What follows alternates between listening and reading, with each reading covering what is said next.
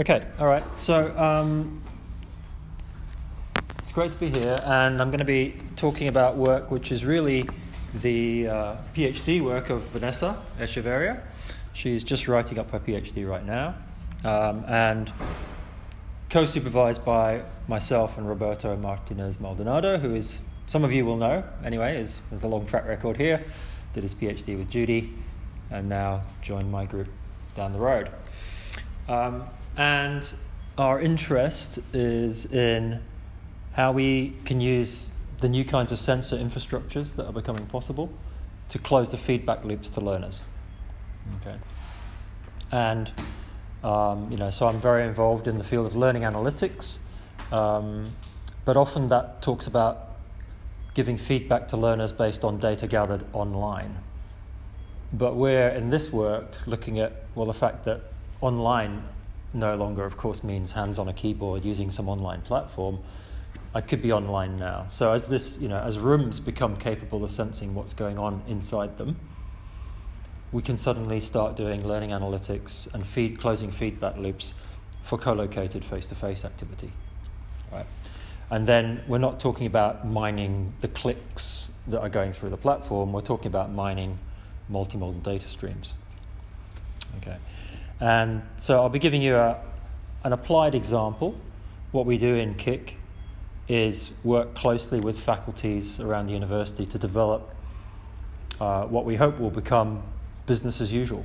So we're not just a research group trying to prove a new concept, write the paper, get the grant. We're actually trying to build the next generation of teaching infrastructure for the university. So we have an applied example today from the world of nursing. But of course, as researchers, we're thinking about, what methodology are we going through here? Because we've got a generic challenge here that we've got multiple streams of data coming in from an activity, and we need to make sense of that, and we want to feed that back to the participants in a way that's meaningful. So what does it mean to go from low-level data to meaningful feedback? That's the sort of the feedback design challenge. Okay. This is actually based on the Kai paper that I gave a couple of weeks ago at Kai, but I'm giving you an extended version because I only had 15 minutes there. So I've put a few more materials into this. Okay.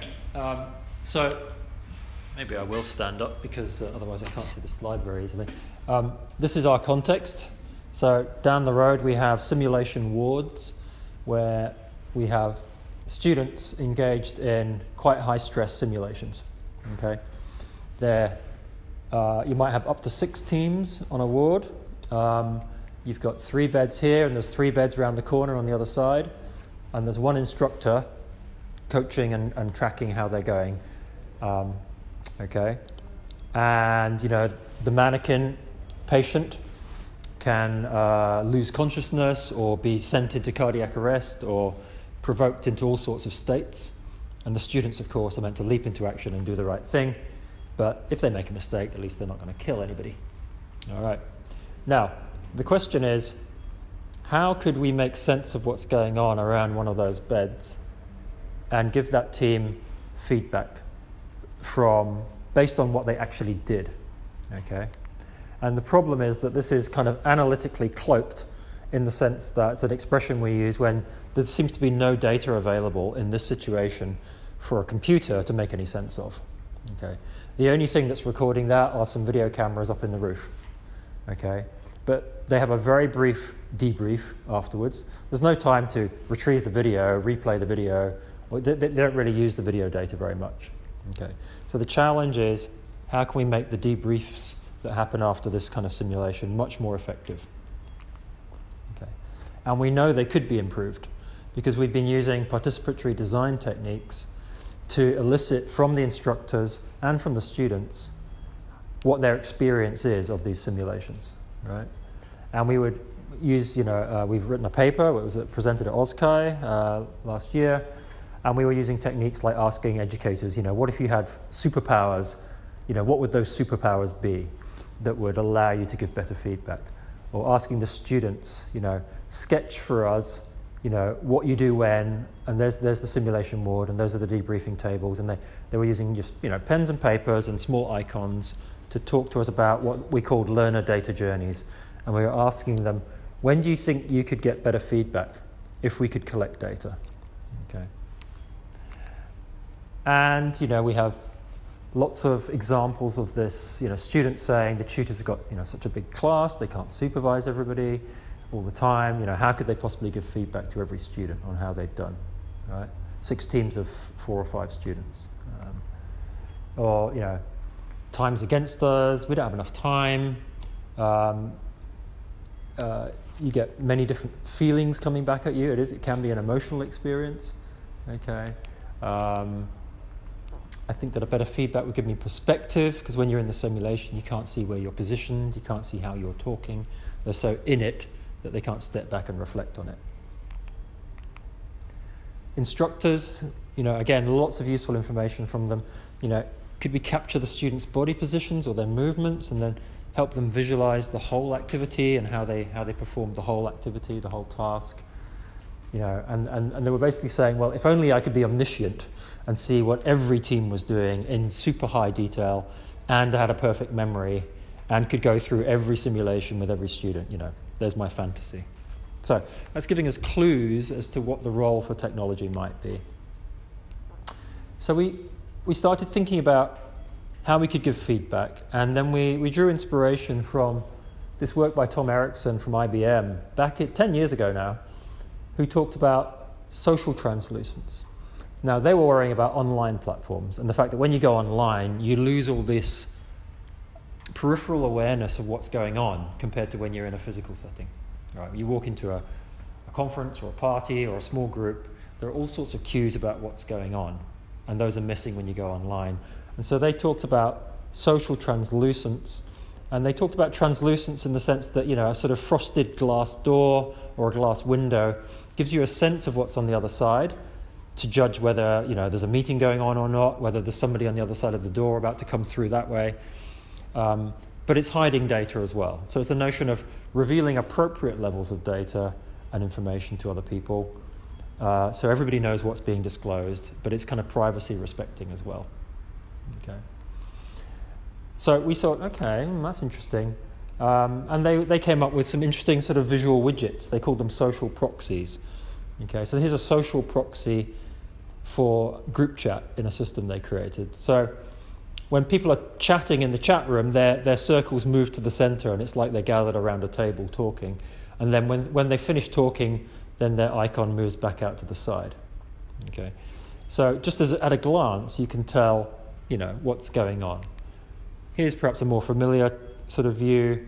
Here's a timeline of who was online when and when were they chatting, again marked by those little marks. Here's a slightly different one. It's an online lecture. The online lecture, this is what we normally expect to see. Speaker and people paying attention, right? But if somebody starts talking, then their icon moves forward. And if everybody starts talking, well, the whole lecture norm has broken down at that point. Okay, so a nice little visual that gives you a sense of what happened without, being a full-blown video replay where you could see exactly who was doing what, etc. Okay, so given that we know that these can be, emotionally and cognitively intense, people cannot remember everything that happened. There's no way that the poor instructor can see what's going on all the time. Could we create visual proxies for this co-located collaboration rather than online? Okay. So we've got an analytics challenge. First of all, we've got to sense the world. And then later on, of course, we're going to talk about how we're going to make sense of that data and how we're going to make it visible in a form that makes sense. Different kinds of sensors. All the people are wearing our sort of smart badge thing, and the space is instrumented. There's a microphone array in this setup detecting, who is talking more in different directions. We've got the mannequin that's streaming data itself. The mannequin, depending on the model, can know when its heart rate goes up and down, when it's being given treatment, when a measurement is taken off it.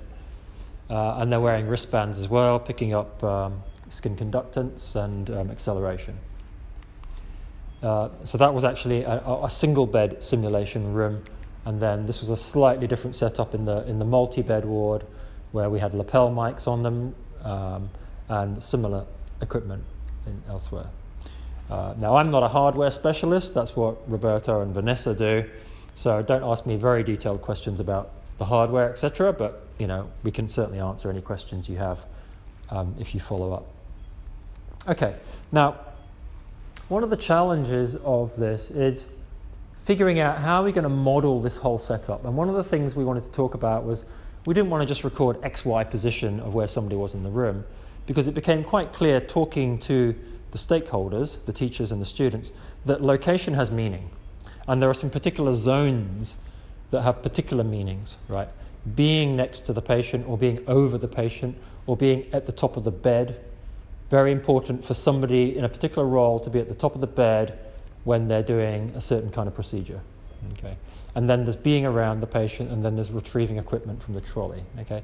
So we can make sense of 5 zones, and that's done simply by talking to the stakeholders and understanding what makes this space actually meaningful for the kinds of activities we're talking about, all right? And if we were in this space doing some completely different procedure, maybe the zones will be different as well, okay? So it's highly contingent on this activity. And then we use the ACAD framework, which was developed here by Peter Goodyear and his team, presented at CHI a few years ago, that said, well, if we want to study activity-centered design, then we need to talk about a bunch of things. The set, borrowing a sort of theatrical metaphor. How is the stage set with physical devices, etc.?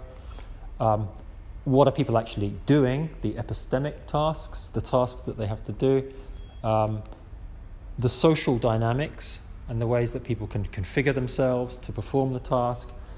And then we added another dimension, not in the ACAD framework, which is to do with affect and emotion and feelings, because we know from all the literature how important that is in healthcare and how students learn to cope with that dimension of things.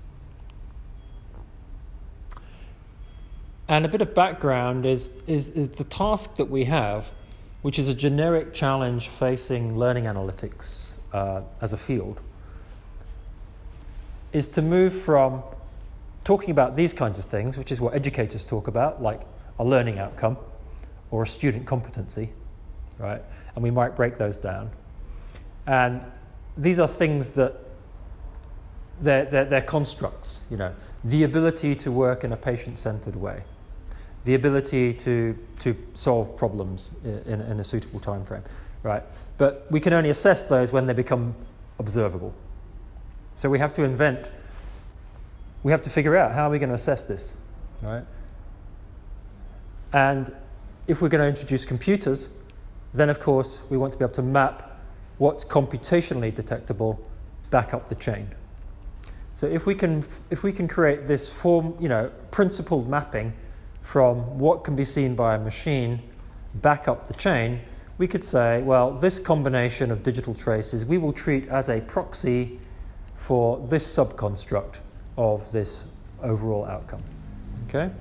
So there's lots of people now in the learning analytics field talking about how one does this and what this looks like in different contexts. And this is actually a figure from a handbook chapter we've just written for the International CSCL handbook, which says, well, CSCL's traditionally been very strong on the left-hand side. Learning analytics is very strong on the right-hand side, but gets a lot of criticism from some people that it's kind of atheoretical and it's disconnected from learning science, right? Whereas CSCL has a little bit of reserve about trying to quantify too many of these things, but they're very happy talking about these things, and having manual analysis of the data gathered. So we're trying to bring the two together here. And we can go a little bit further and say, well, you've got your construct here and you've got your digitally captured event here, but when you've got advanced analytics techniques, they derive higher order features from the lower level features, and that might happen many times. You might get more and more derived features, and you might then set metrics that say, well, if we exceed this threshold, we will then count that as a significant proxy for this construct. Okay. And in the chapter that we wrote, we gave a few examples, where this team wanted to talk about the cognitive presence of students in an online discussion. And so the source data is what was posted online. But then they are deriving features from natural language processing, which allow them to define, a statistical measure of what they call comparative prevalence, whatever that might mean, right? But they treated that as a computational proxy for this theoretical construct, right? Or here, Dan Suthers wanted to know, to what extent are students uptaking ideas from each other in an online conversation? So again, we start with the forum postings and the log file data. He then derives sort of semantic and temporal features from there, and then defines a bunch of metrics. Similarly here, the authors are interested in this idea of who's posting promising ideas online. What's a promising idea? Okay, well, we've got to quantify that, right? We start with the postings, they extract terminology and so forth. They have a way of modeling the connections between discourse units, which are the contributions to the platform, and then they derive measures of semantic similarity and change between the students' postings. Okay, so this is how you go from something that has, educational research credibility as a significant construct worth assessing, down to the actual stuff that machines are logging. Okay, so this is what we have to do now for our nurses. Curriculum outcomes in UTS Bachelor of Nursing, right? Patient-centered care and teamwork. Okay, what do they mean? Well, we're going to use the ACAD framework to deconstruct the key 4 dimensions that we're interested in of those. And we're going to refine those into sub-constructs that you can see there. And then finally, we're going to map the data sources that we can actually pick up. All right? Okay. That is going to create a data matrix of classes of data in the columns. Okay, physical, epistemic, social, and affective. That's our model of what we're interested in collocated activity. That could be any framework or theory you choose that you want, right? And then we're going to start populating it with rows of data bounded by time, and that time is whatever seems like a sensible unit of time for the kind of activity you want to study. Could be microseconds, could be every 60 seconds, who knows? It depends on what you're interested in. And then we have data coming in the physical, the RN1. RN1 is registered nurse. RN1 was next to the patient or over the patient, and what was their level of intensity of activity, what were they doing in terms of the actual task, checking the pulse, CPR, what were they doing in the social dimension, was the nurse talking or was the patient talking, what was happening on the affective dimension coming off the wristbands. Okay. So we then have the ability to create stanzas which are meaningful chunks of time. For example, this simulation had 2 phases, before and after the patient went into a critical state of some sort. Okay. We're very interested, based on what the educators are telling us, they want to know what changed when that patient went critical. Okay? So we need to be able to talk about those things in our data. And then, of course, you start populating the data matrix. Okay? Where was RN1, 01, 02, 03 seconds, right, next to the patient? Low physical activity, check the pulse in that time band, etc. Okay? So that's the schematic of what we're doing. A couple of points to add to that. So basically we are making modeling decisions here. Okay? We are deciding how to convert the low-level data into higher-order constructs. That's a modeling task. And these data rows, they could be added completely automatically if we had a completely automated infrastructure. We do partially. I'll say more on that later. Or, you could download the data.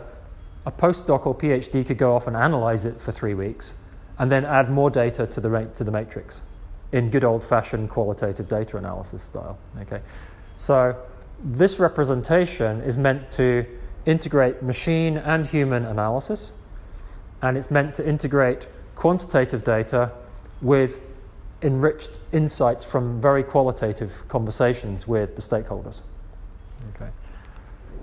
And that is an example of what David Williamson Schaefer is calling quantitative ethnography.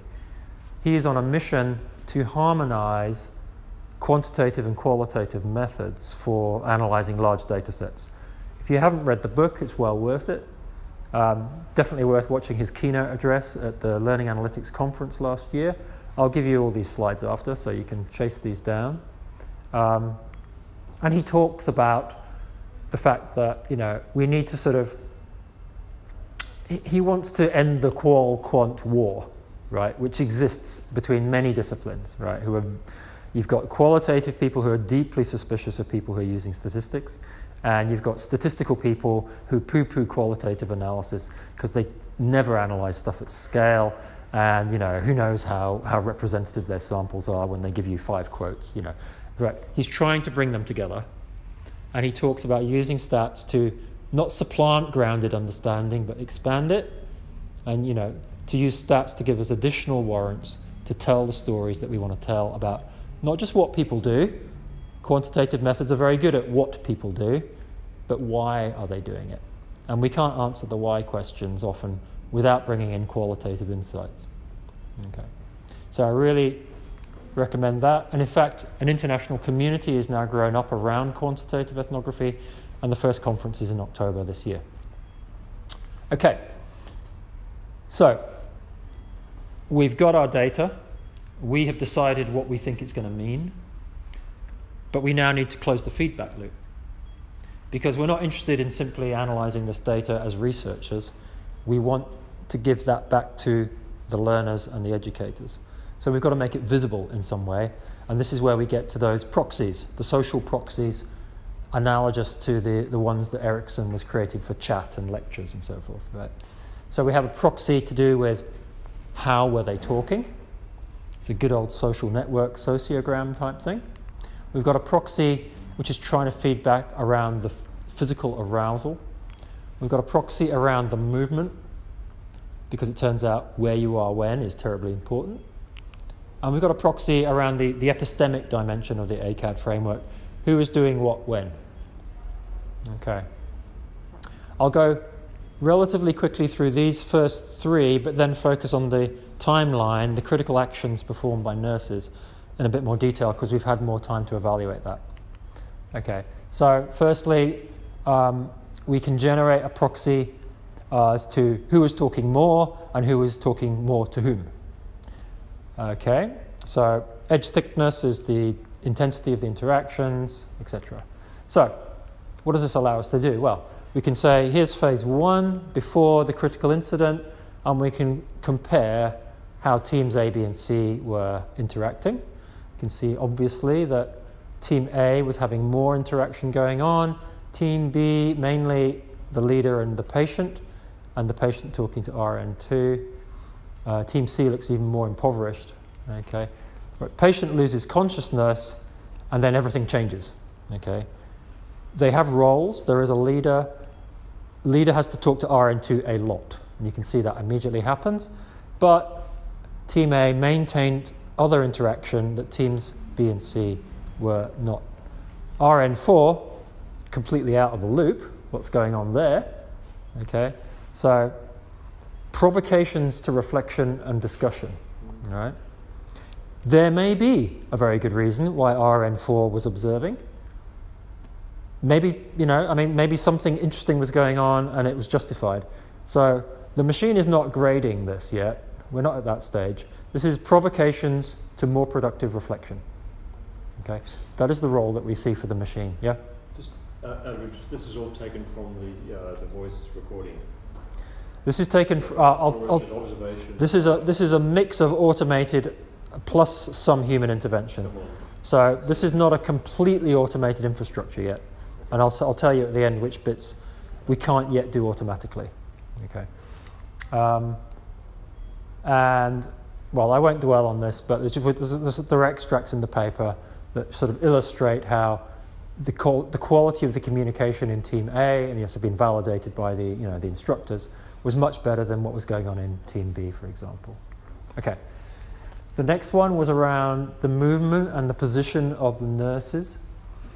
So these are 3 video frames of them applying CPR in 3 different ways. Some of them are not correct.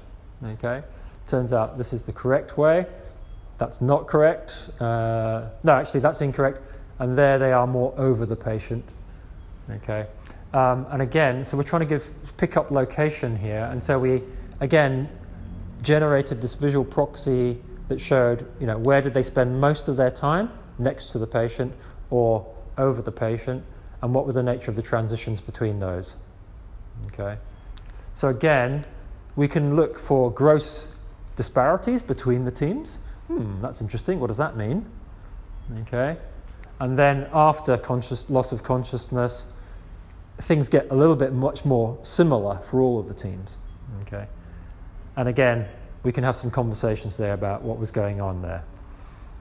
It turns out, still Team A spend more time next to the patient, just as they did before. Is that good? Is that bad? Should they actually be spending more time doing the bagging? That's standing at the top of the bed. Okay. So again, we can compare between the phases and across the phases and between the teams, and we can sort of look at the video as well.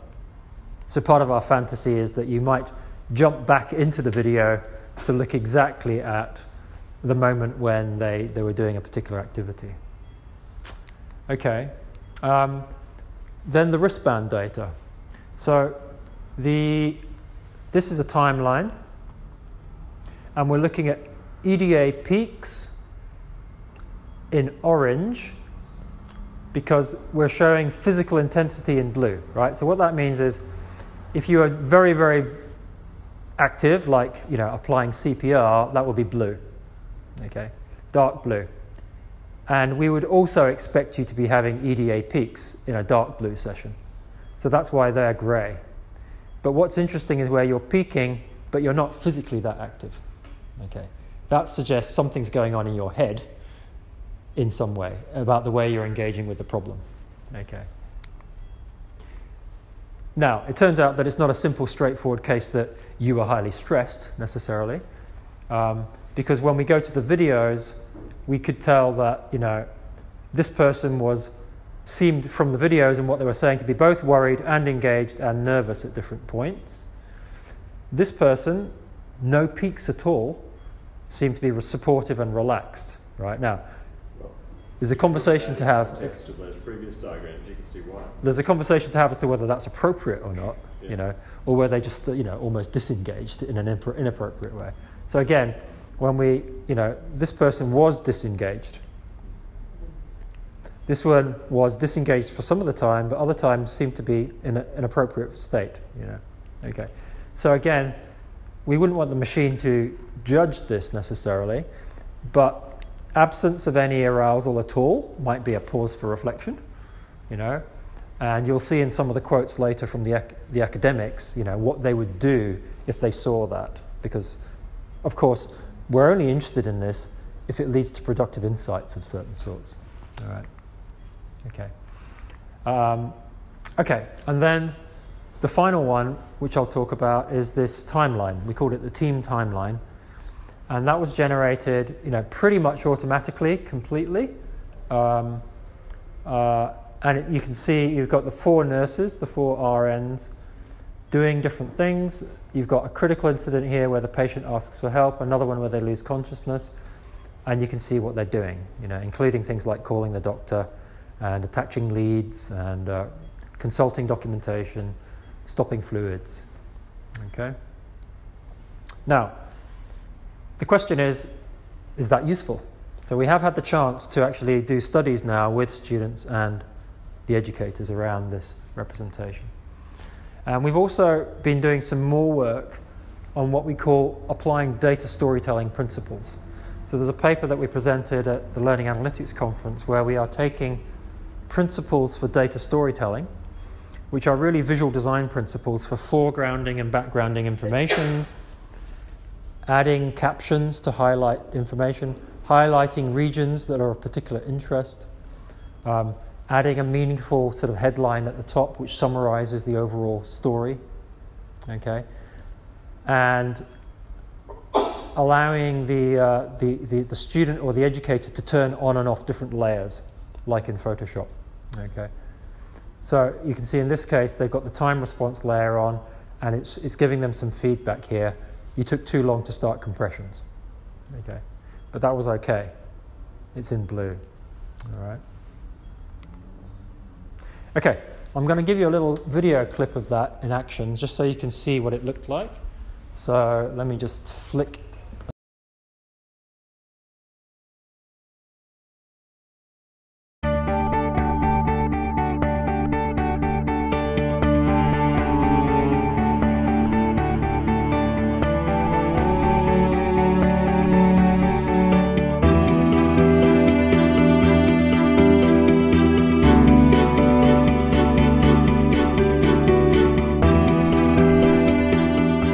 So this is a really nice layer in terms of that sort of delay in what's happening. So there's been not a lot of, so there's been some pain assessment being done, but it has actually been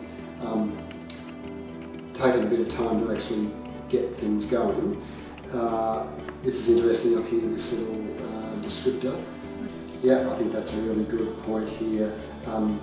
We do want to know what the patient's base pulse oximetry is prior to the oxygen delivery device, so that we can see whether there's been some improvement with that. So that's a really nice feature. Mm-hmm. I think this is really interesting physiological response work. Yeah. It's really interesting in terms of their responses, and so it would be nice in terms of being able to say, okay, so we detected a physiological response here, so an increase in heart rate.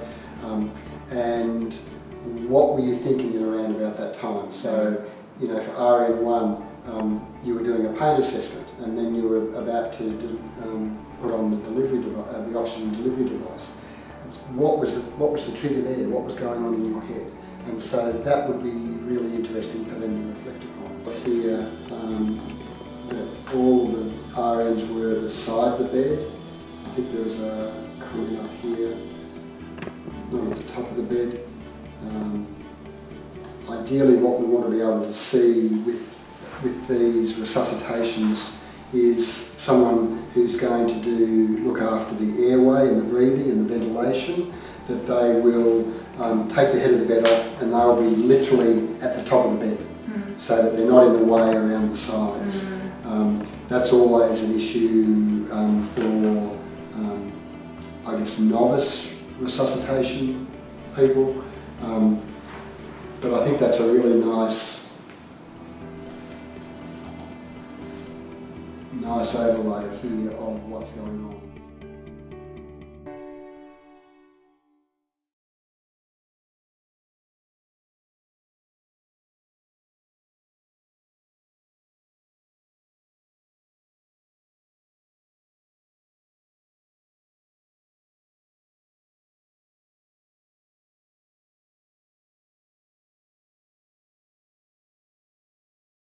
So that was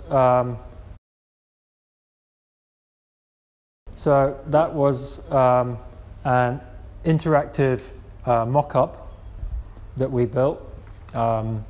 We can't generate that for real yet, but we wanted to test the concept and the interaction style, and before we start committing to code. Okay, what do the students think about this? So we have had the chance to generate the data for those students immediately after. So it's automated enough that we can do this immediately after the debrief, after the simulation. Even though there is a human observer logging a few things on an iPad as they do things that we can't pick up automatically yet. So they could make sense of the timeline. You can see they're constructing meaningful interpretations here. While RNs 4 and 2 were doing the fluids, I was staying with the patient. It's good to step back and look at what each person was doing, one thing at the same time. I think it shows how you worked as a team. Or it seems like a lot was done in clumps. You were talking to the patient, looking for information, while others were doing the observations. That seems practical to me. So, they can trace what was going on. And we've got many other quotes like this where they're saying, did we do that? Oh yeah, we did. That's good. Okay. Staff So we've had about 8 professors and instructors looking at that timeline I just showed you the video of, and we've had some amazing feedback from them. They're really excited about this. Okay, here's the one talking about, well, what if they had no arousal peaks? What are you actually, what's happening? Why weren't you engaging with that? So, we need to let students understand that that's okay. If they got highly stressed, they need to be able to normalize the fact that it's really normal to get super stressed when you're doing this kind of thing. Okay. But perhaps, if we imagine that this tool had been used over a period, you might be able to look back at the replay of what you were like 6 months ago and now see how you had developed. Now you just know how to do this, right? But when you look at yourself doing it 6 months ago, that will show you how much progress you've made. So here's another one, here this, I'm assuming RN1's called the doctor and then told them to get the Rhesus trolley, but there's no other delegation in here. There are no activities going on, right? The timeline's blank. Nothing being done, it's all reactive, it's not proactive. Okay? So the educator is reading meaning into that representation and is diagnosing that the team had a problem of some sort. I think it gives some students something to look at. You show them location, like for example, you're supposed to be interacting with a patient, but you're standing at the end of the foot of the bed. You can show them this and ask them why. Okay? Unless we show them recordings, they won't remember what they actually did. Using Team-In, that was the name we gave this tool, some really would remember exactly how they would do it differently next time. It would be really helpful for students in terms of a reflection.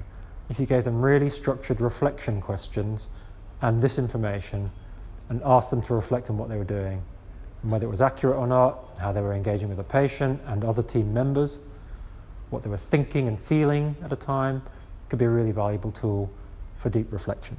So, as you can imagine, we were really pleased to hear them saying things like this, because this is what we had been designing for. And this is what they had said to us way, way back months ago when we were doing storyboarding and wireframing before we could actually do this for real. So that was pretty exciting. And, from a pedagogical perspective, they started talking about, the kinds of questions they might want to ask about performance or arousal or mistakes, about response times, about positioning, about unsafe practices, Some things are better and some are worse. Some things are just plain wrong and will kill the patient. They talked also about the idea of creating perhaps fictional replays. So let's create a timeline for an appalling team and get the students to diagnose what was wrong. Let's create a timeline for an elite team and show them what that looks like. So it could just be fake data for instructional purposes. All right?